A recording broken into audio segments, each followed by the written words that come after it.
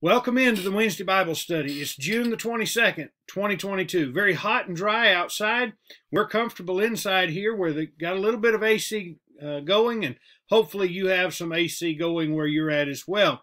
As always, we're going to be looking into the Word of God. We're going to open to Matthew 15 this week because we're going to advance in our study of this great book, the first book of the New Testament written by the Apostle Matthew.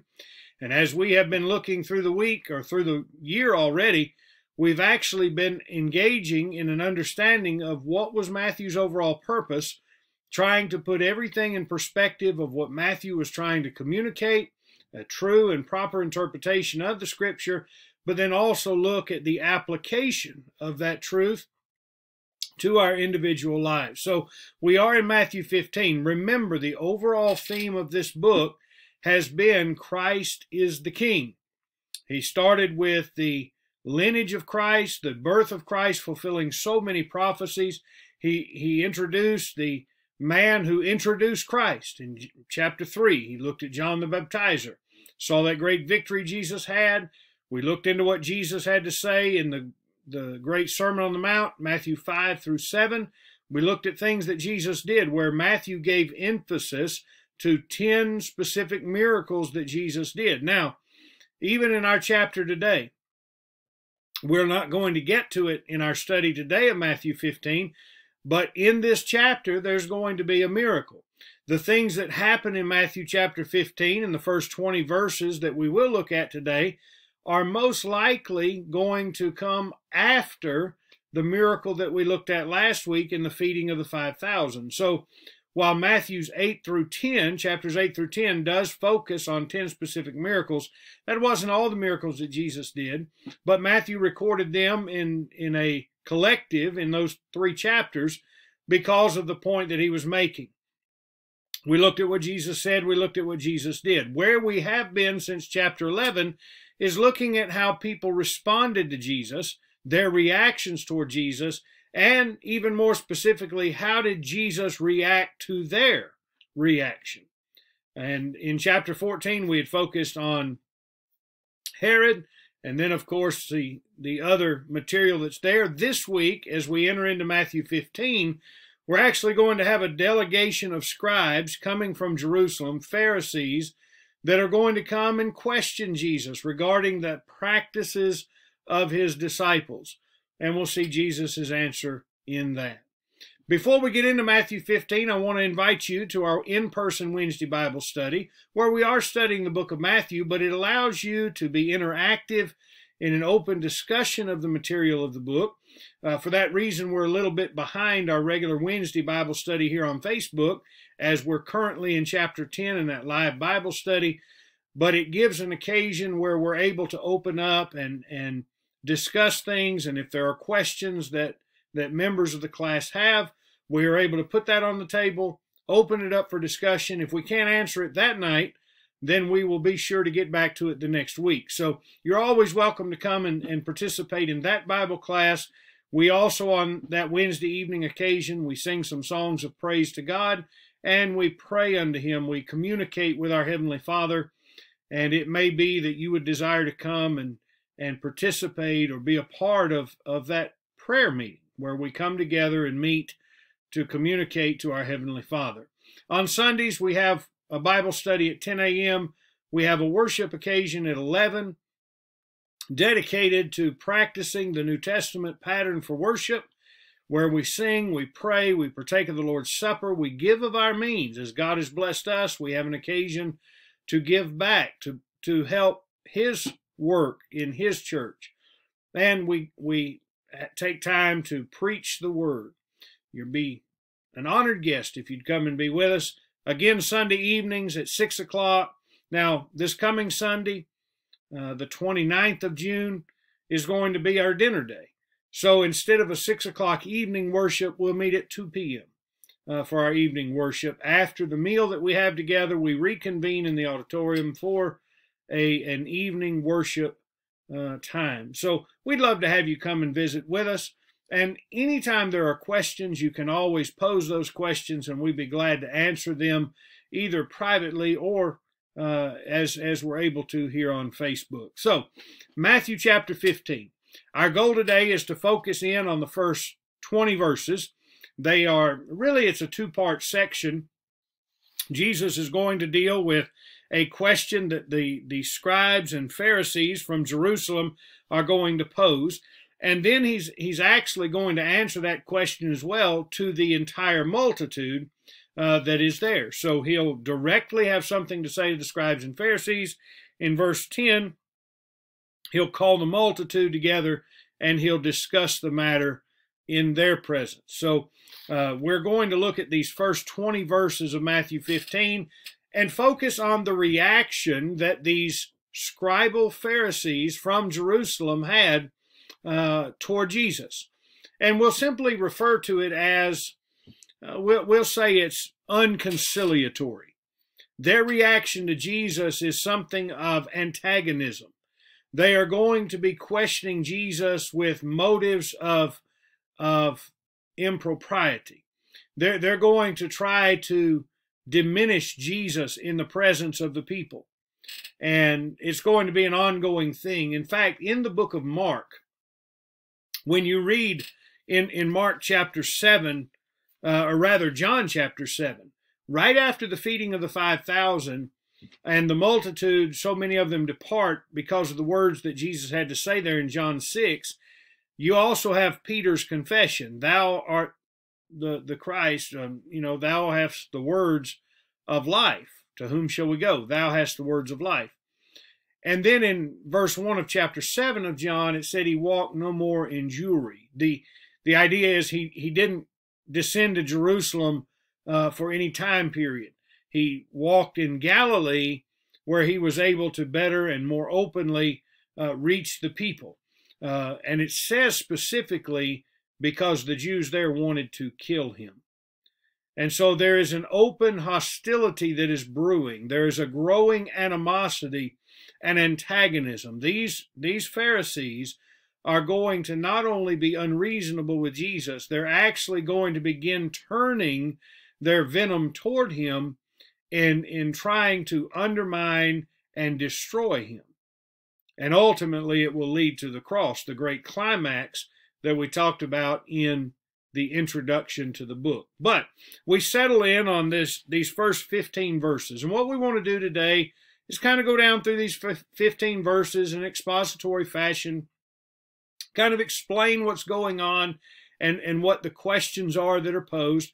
And then we want to end the day with some lessons to consider, some points to ponder from this section, things that we learned that we need to really be aware of, that we need to focus on, and even be on guard against. So let's take this, verse number 1 beginning. It says, Then came to Jesus scribes and Pharisees, which were of Jerusalem, saying, Why do thy disciples transgress the tradition of the elders? For they wash not their hands when they eat bread. Now, I want you to underscore the fact that they are questioning regarding the traditions of the elders. They are not questioning regarding violations of the law of Moses. In fact, they were never able to substantiate any violation that Jesus made, much less his disciples, regarding the law of Moses. And you're also going to note that there is an overwhelming focus on traditions of the elders more so than the commands of God. And Jesus is even going to make a stark contrast to that. When he gets down to verse number 5, he says, But ye say, whosoever shall say to his father or mother, you say this. But in verse 4, it was God who commanded. So there's going to be a stark contrast between the commandments of God and the traditions of men, or the traditions of the elders. Now, the particular tradition of the elders, and I might mention here too that the word that you might commonly hear with regard to this in studies pertaining to the traditions of the Jews or Jewish traditions would be the Talmud. And the Talmud is basically a collection, as I understand it, it's a compilation written concerning the traditions that were held. And for the most part, those traditions became more strongly entrenched and ingrained in people than did the law of God. So this particular tradition, there were a lot of them, but the particular one that they're focused on now is the disciples didn't wash their hands before they ate. Now, hygiene aside, I was taught from an early age, did a lot of playing outside when I was young. Most children, we didn't spend a lot of time in front of a computer, in front of a phone, or behind a phone. Didn't spend a lot of time with video games. We spent a lot of time outside playing in the yard. We may be playing some sport. We may be playing some kind of, riding our bike, exercise, just doing something outside.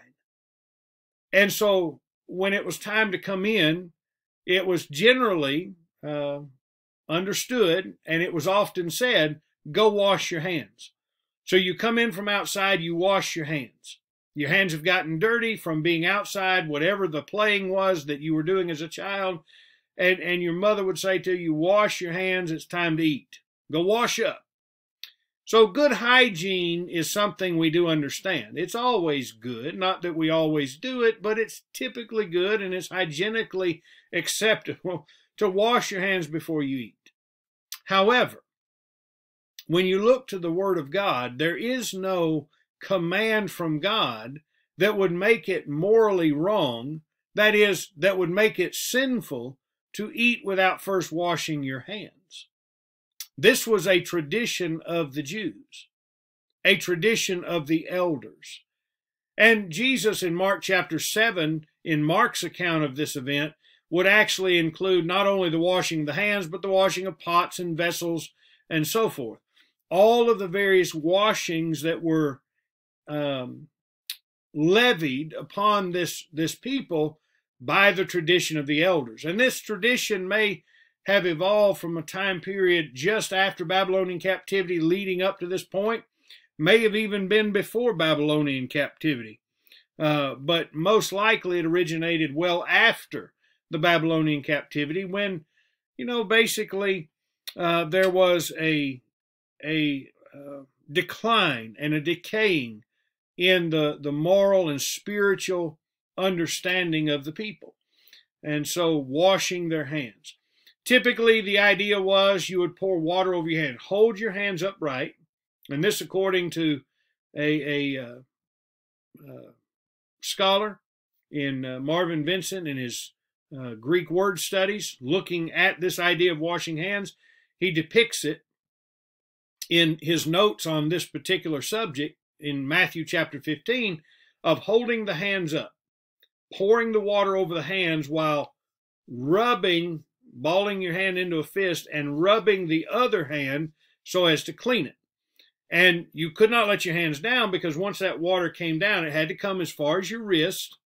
Generally, the wrist was considered part of the hand, but the water had to descend to the wrist. You could not wash with your hands lowered like we would commonly do, putting them under a faucet. Our hands are going to be in a downward angle. They wouldn't necessarily have to hold them up because if the water ran back down the fingers, your hand was still considered unclean. Very ritualistic in what they did. There had to be a certain cleansing of one hand before you could use it to scrub the other. But this was the particular tradition that was levied.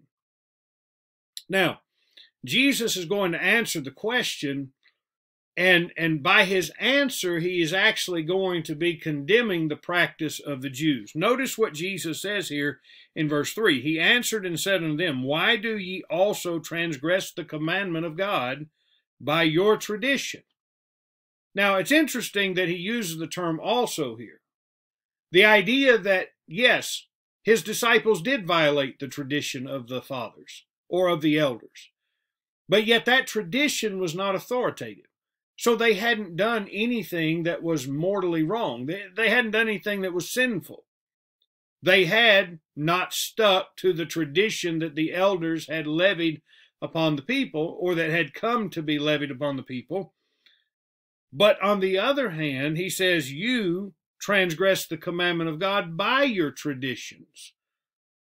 In binding these certain traditions, you violated the laws of God, or it puts you in a position where you would necessarily violate the law of God in order to keep that tradition. He mentions one specifically. In verse number 4, he says, for God commanded. And notice this. This is the commandment of God. This is what God enjoined upon all the children of Israel to do. And I might mention, this binding of this commandment is also part of the law of Christ, because Paul will talk about it in Ephesians chapter 6. He says, for God commanded, saying, honor thy father and mother, and he that curseth father or mother, let him die the death. All right, so honor father and mother. And we know this to be a commandment, one of the 10 engraved on the first table of stones. So here is what God has said. Honor your father and your mother. The word honor comes from a Greek term that actually means to place value upon. And so if they're going to affix value to their mother and father, that is a couple who is going to receive due attention from their children. So if we really affix a value upon a mother and father, upon our mother and father, as Jesus was saying the commandment was for these Jews to do, then naturally they were going to respect them. They were going to even provide for them in a time of older age. They were going to supply for need. They were going to make provision. And so when you say honor, you might use the term support, even financially. But the idea of fixing value upon is just literally what was supposed to be done.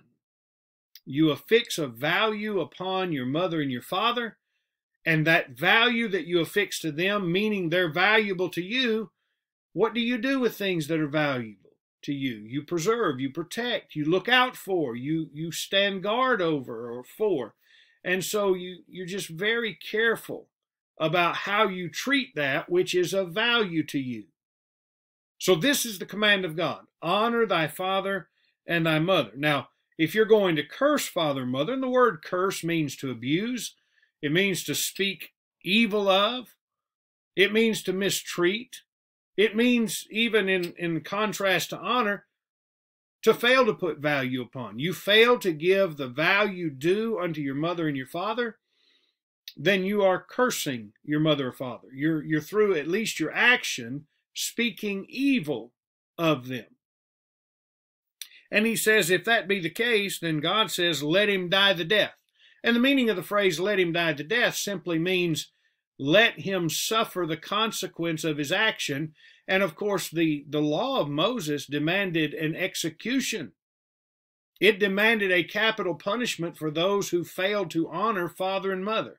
So let him die the death. Let him die that death that is demanded by the law. Let it be carried out. Let the execution take place. That's what God had to say about it. But notice the contrast here in verse number 5. But ye say, whosoever shall say to his father and mother, it is a gift, by whatsoever thou mightest be profited by me, and honor not his father or his mother, he shall be free. Thus have ye made the commandment of God none effect by your tradition. Now, what does this mean to say it is a gift? In Mark 7, the term Corban is used. The idea here was that they would claim that by which their parents would be benefited, a monetary support, it would be dedicated or gifted to the temple. And if it was dedicated or gifted to the temple, then it was dedicated or gifted to God, and thereby they couldn't use it for any other purpose than for the purposes of God. And in so doing, they would relieve themselves of any responsibility toward their own parents. Now, first of all, realize that no two commands of God would ever go in violation one of another. It is never going to be a problem to honor your father and mother while at the same time being faithful to God.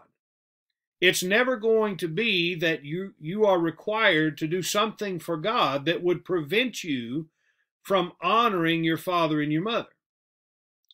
So we know that truth is like train tracks. They're parallel. They never get perpendicular. They never cross. They're always going to be in harmony one with another, running parallel. So you can always fulfill a command of God and never be in violation of another command of God.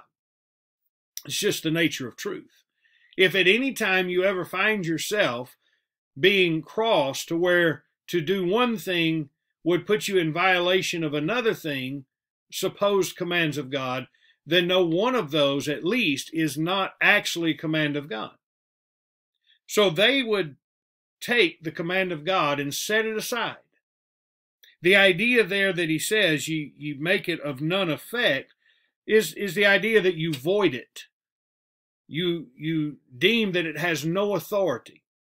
It is not something that is binding upon you or that to which you are amenable. It has no teeth. It has no validity. It has no authority to make demands of you.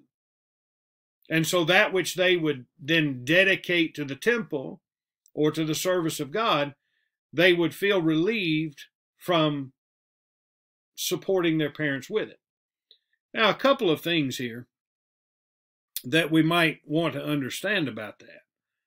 One of the problems with that is that they overlook the command of God to honor their father and their mother. That's one thing. One of the other things about it is the ones who were claiming Corban or saying it is a gift were oftentimes those that were involved in the work of the temple. They were priests. They were Levites. They were individuals who, in supporting the temple, would see a return to their own pocket. So by claiming it as a gift to the temple, they were able to hold on to it themselves and not support their parents. So they were utilizing that tradition to alleviate their responsibility to the commands of God. What hypocrisy. They come along and they say that the disciples of Jesus are eating with defiled hands, unclean hands. So they're defiling themselves. While at the same time, they set aside an actual command of God in order to keep the tradition. So Jesus doesn't say his disciples were not guilty of violating the tradition. He says, they may be. They were. But what is it? What of it? You're violating the actual command of God. And so verse 1 through 9, Jesus answers that. He also says here in verse number 7 through verse number 9, I think it's important to make a note here as well. He says, ye hypocrites, well did Isaiah prophesy of you, saying. Now what that means is, well did Isaiah say. He's just basically saying, in other words, Isaiah painted a beautiful picture of you. His words give forth a portrait of exactly the kind of people you are. That's what he says to the scribes and Pharisees. So what was this portrait that Isaiah painted with his words? This people draweth nigh unto me with their mouth, and honoreth me with their lips. So coming forth from their lips, their verbal capabilities, they are drawing nigh to God. So they can talk a good talk. They can talk a good game. They can express by the words of their mouth as to how close they are to God. But he says, their heart is far from me. So here are some Jewish scribes and Pharisees who claim that they have a moral high ground. They are closer to God than anybody else. And the basis of that is the traditions of the elders which they are keeping, that the Lord's disciples are violating. And yet Jesus says, while you talk a good talk, or you say words that would seem to indicate you belong to the Lord, you're serving the Lord, that you're close to the Lord, your heart's another matter. It's a far ways from God. No heart in what they were doing. Verse number 9 says, but in vain do they worship me, teaching for doctrines the commandments of men. When you insert these doctrines of men for the gospel, when you insert teachings and doctrines of men, dogmas of men, in the place of the commands of God, you make everything about what you're doing worthless. So while these Pharisees and these scribes could have the words in their mouth that would seem to indicate they were close to God, everything that they were doing was actually vain or worthless. It had no value to it. That's interesting. He told them to put value upon their parents, and then tells them that your worship has no value because you're more concerned about the traditions of men than you are the commands of God. So in verse 1 through 9, there is a clear animosity. There's a clear distinction. There is a very clear battle line that has been drawn between Jesus and those Pharisees. There's a schism between them. And no wonder then that Jesus would walk no more in Jewry or in Judea, in that area around Jerusalem, in that point of his earthly ministry, and would stick to Galilee because they were out to kill him. There's a clear antagonism on the part of these scribes and these Pharisees. There's a clear animosity that they have for him. Now, notice here, as we pick up with verse number 10 through verse number 20, that Jesus is going to address the multitude. He says, hear and understand. Not that which goeth into the mouth defileth a man, but that which cometh out of the mouth, this defiles a man. Remember, the argument or the question that the scribes and Pharisees had posed is, why do your disciples eat with defiled hands? And the indication is, if they're eating with defiled hands, then they themselves have become defiled. They are defiled if they're eating with defiled hands.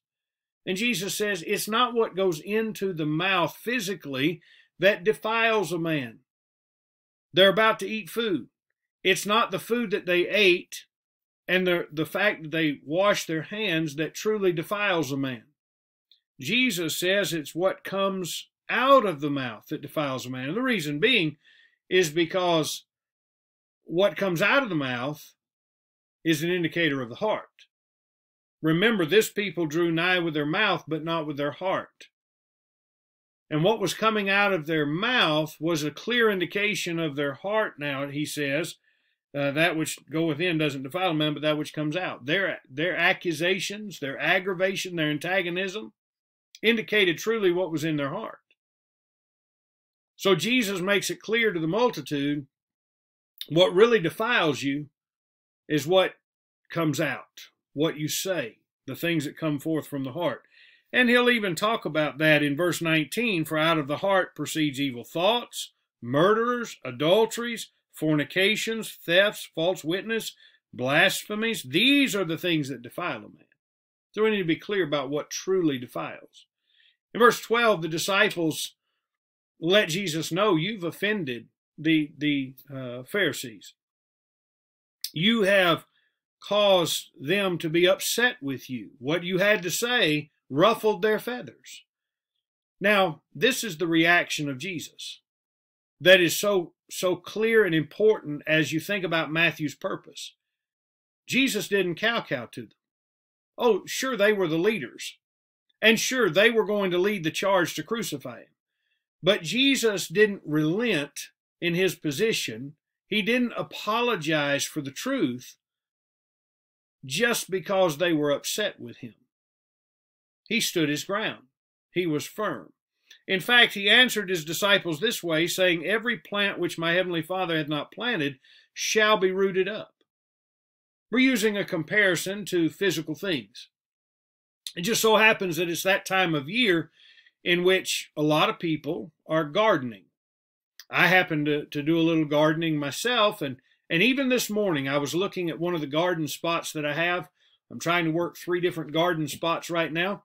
2 of them rather small in area, less than an acre, and one that's a little bigger than that. So in looking at this, I look over my gardens, and you know, there are things growing in my garden that I didn't plant. In one particular garden spot this morning, I was looking at some speckled butter beans that I had planted, and they're putting on butter beans, and it won't be long they'll be growing. But in the midst of some of that butter bean patch is what's known as coffee weed. At least that's what we call it here in Lower Alabama. I didn't plant that coffee weed, and it actually needs to be eradicated from the garden. So what did I do this morning when I came upon a coffee weed seed or coffee weed plant? I pulled it up. I didn't plant that. I don't want it growing there. It's not something that's productive to my garden, and so I pull it out. Not only is it not productive to the garden, it actually is destructive to the garden, because those weeds actually take away the nutrients and the moisture that my butter beans need. They take away. Something else I've got growing there is morning glory. You don't let that grow very long, otherwise it takes over the whole thing. And so I'm looking at my okra, and I noticed that I've got a couple morning glory vines started. I eradicate them. I pull them out. I pluck them up. I didn't plant those, and I don't intend for them to grow there, so I pulled them out. Jesus is using an analogy. Every plant which my heavenly Father has not planted shall be rooted up. And the natural comparison is plants equal people, or plants equal false teaching, or plants equals traditions of men rather than the commandments of God. And so every plant, everything that God did not plant, that does not come from Him, ultimately He is going to root it up. He's going to pull it out by the roots. He is going to destroy it. And what Jesus is indicating to His disciples, and later on He's actually going to be even more specific about beware of the leaven of the Pharisees, He's going to say what they are planting, what they are spreading, the doctrine that they're teaching, and the kind of people they are not the kind of plants that God has planted. And ultimately, they will be rooted up. So you say, I'm angered them, I've offended them. Well, they're not plants my Heavenly Father planted, Jesus says. And so, if they're offended, they're just going to have to be offended. He goes on to say in verse 14, let them alone. Leave them to their self. They're not plants which God planted. Leave them alone. That is, don't follow them. Don't adhere to them. Don't take their teaching, and even don't be concerned. They've made false accusation. They've levied a false claim of immorality or false behavior. Pay it no attention. Let them alone. They, that is those Pharisees that you say I've offended, they're blind leaders, and they're leading blind people. And when blind people are led by blind leaders, the end result is both fall into the ditch, or both come to destruction. And so there's 2 different ways here that Jesus talks about the Pharisees, comparing them to plants that haven't been planted intentionally or purposefully, or to blind leaders guiding blind men, ending up both in the ditch. And Peter wants to know, what does this mean? In verse 15, are ye out also without understanding? Jesus would say, do you not understand that whatsoever entereth in at the mouth goeth into the belly and is cast into the drought? Now again, we return to that false doctrine, or that false tradition that was there, being bound as the Word of God. Don't you understand that it's not eating with unwashed hands that makes you defiled? The word defiled means to render unholy. It means to render unhallowed. It means to profane that which is holy. And you and I are called to be holy. Leviticus 16 is a clear call to the Jewish people, be ye therefore holy, for I am holy. 1 Peter chapter 1 would say the same thing for you and I, that as our God is holy, as he who hath called us is holy, so we should be holy in all manner of godliness and conversation. In every aspect of life, we are to be holy as well. And so, as we are to be holy, what would cause us to be unholy? It's not that which goes in, or that a man takes in. That is like eating with unwashed hands. It's what comes out, because what comes out is an indication of what's in the heart. And so, the matter of being unholy has everything to do with where our heart is, what our heart is fixed upon. And that's why we ought to, as Paul said in Colossians 3, set our affections on things above, not things on the earth. So we have this condition or this situation with the Pharisees, the scribes from Jerusalem, who would question and then be so antagonistic toward Jesus, and thus they're unconciliatory in their reaction. Take note of Jesus' action, because he responds as one who is a king, one who has authority himself. And he is not concerned about what their authority is or what they claim to have the authority to bind. If it's not the commandments of God, it doesn't have that authority. So what do we glean from that? What do we learn from that? I hope what we've already done in kind of exposing the text a little bit brings to light some things that you may have already known, but at least has expounded or explained what is taking place here in the text. I want you to think about a few things here, maybe 1, 2, 3, 4, 5. I got 6 things that are observatory. Observations, lessons gleaned from the text. So, number 1, it goes back to these traditions that the elders had about eating with unwashed hands. And I'll simply put it this way. An old opinion does not equate to the authority or will of God. So it may be something that's long been held, and it's been believed a long time. Maybe you as an individual have believed something relative to the Bible a very long time. That doesn't necessarily equate to it being right. Just because it's been long accepted by men, just because it's been long believed by men, doesn't mean that it is the commandment of God. It's been long believed by many that baptism isn't essential, that baptism doesn't save, when in fact the Word of God says in 1 Peter 3:21 that baptism doth also now save us. Now, if God's Word explicitly says baptism doth also now save, then the one who says, no matter how long he has said it, that baptism doesn't save, he's not right. And his long-held opinion is not authoritative, but God's Word is. So an old opinion doesn't equate to authority if that which is being said is not of God. That means we have to be sure that what we're teaching and what we're practicing actually came from God. Can that be said of what you believe and practice? That it's actually of God? Can you go to the Bible with a "Thus saith the Lord," a book, chapter, and verse supporting what you do? Remember, Colossians 3:17 said, "Whatsoever you do in word or deed, do all in the name of the Lord Jesus." That means everything must be done by his authority. And just because it was an opinion that was long held doesn't mean that it's his authority. Number 2, and I think this is very important to remember as well, because sometimes men get discouraged when this kind of thing happens. The scribes and Pharisees have aligned themselves against Jesus. And so now what they're going to do, remember, they're focused now on the traditions of men because there was nothing regarding the law of Moses that they could attack. Now they're seeking for anything by which they may find fault with Jesus. They're fault finding.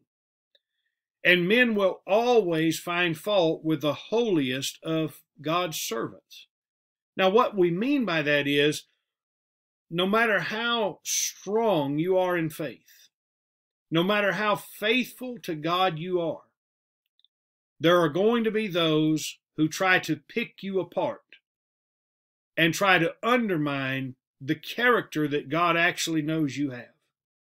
It happened to Jesus. Their attack here relative to the disciples of Jesus is actually an attack on Jesus. They're seeking to find fault with him because it's understood that a disciple in his activities bears upon the master. And so if the disciples are eating with unwashed hands, Jesus becomes guilty by his position as master over those disciples. So they're looking to find fault with them. There are always those that will question the integrity of your character. There will always be those in this world who are going to question the legitimacy of your faith. So when you think about that and know that, and you have that firmly fixed in your mind, then you're going to be ready to deal with it. You have to know it. Jesus said, "Blessed are ye when men shall persecute you, shall revile you, and say all manner of evil against you falsely for my sake. For so persecuted they the prophets."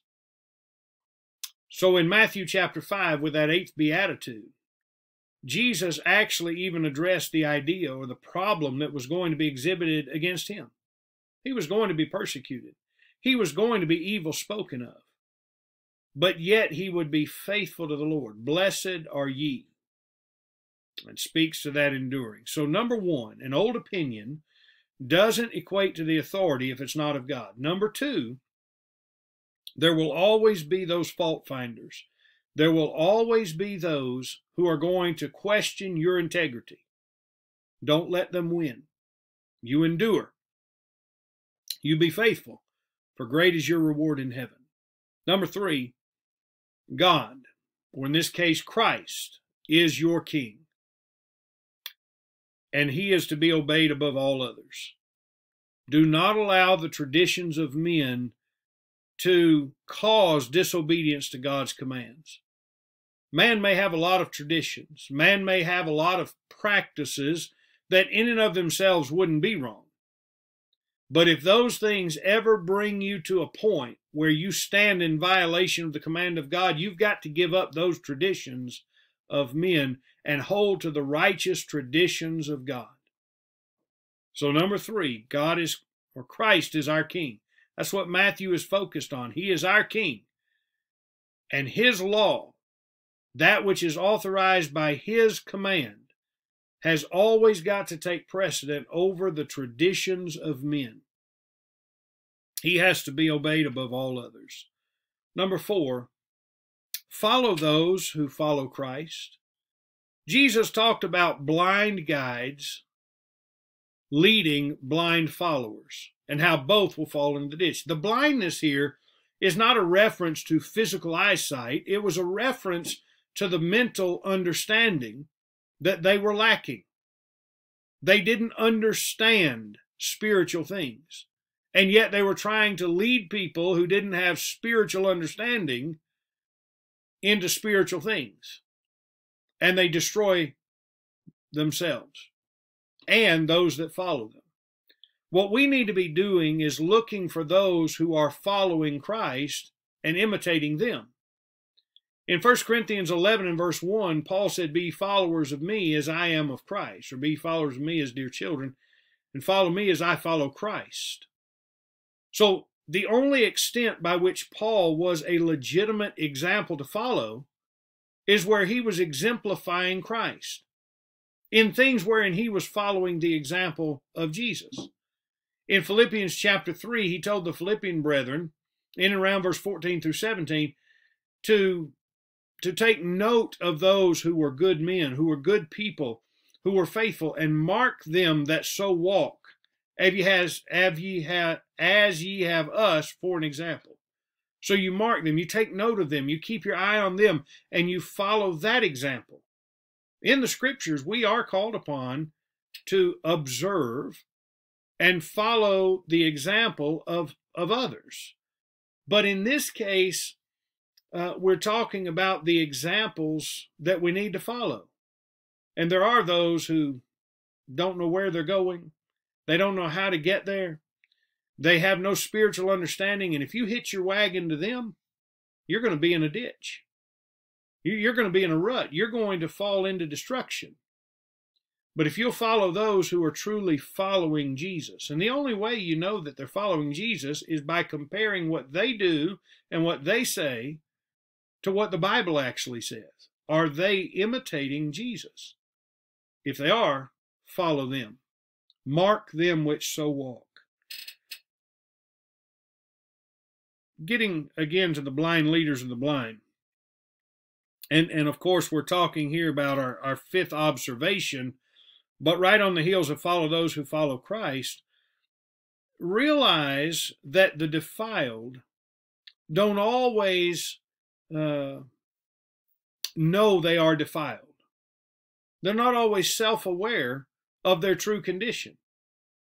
And sometimes it's not until the introduction of something better, in this case, the gospel. It's not until the introduction of the gospel that they know that they have been blind. They don't know of their defilement.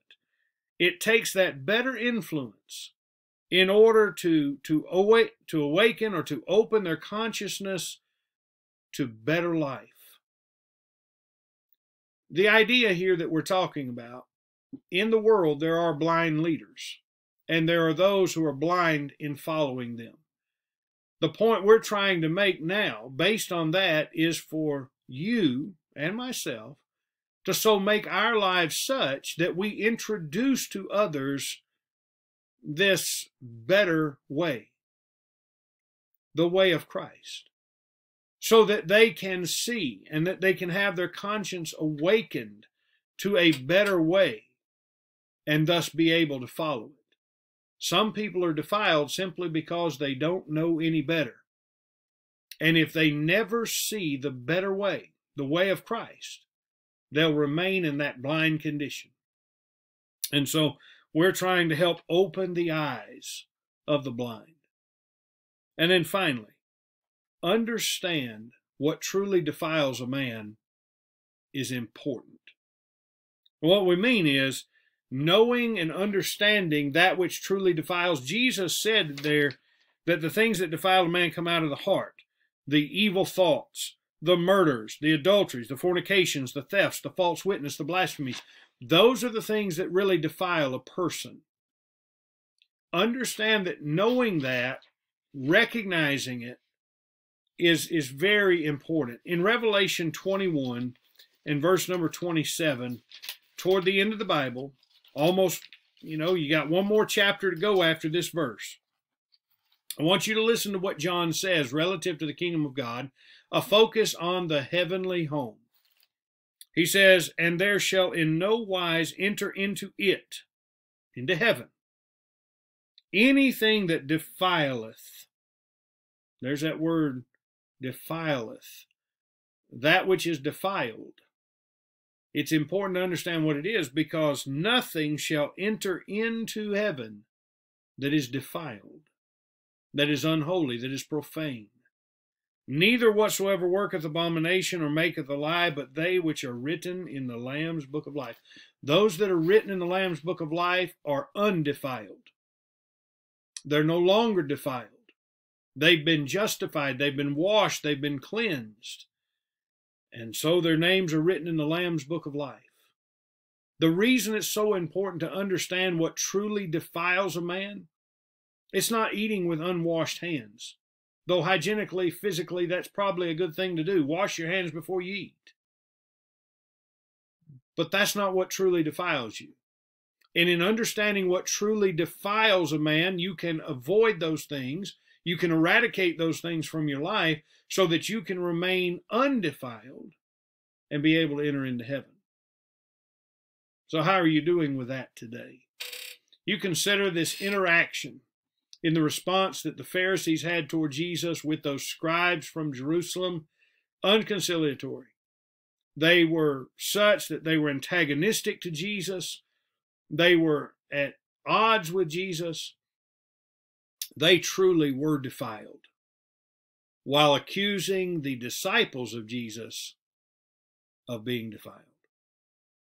How about you today? Are you defiled before God? Why not cleanse it? Why not clean it up?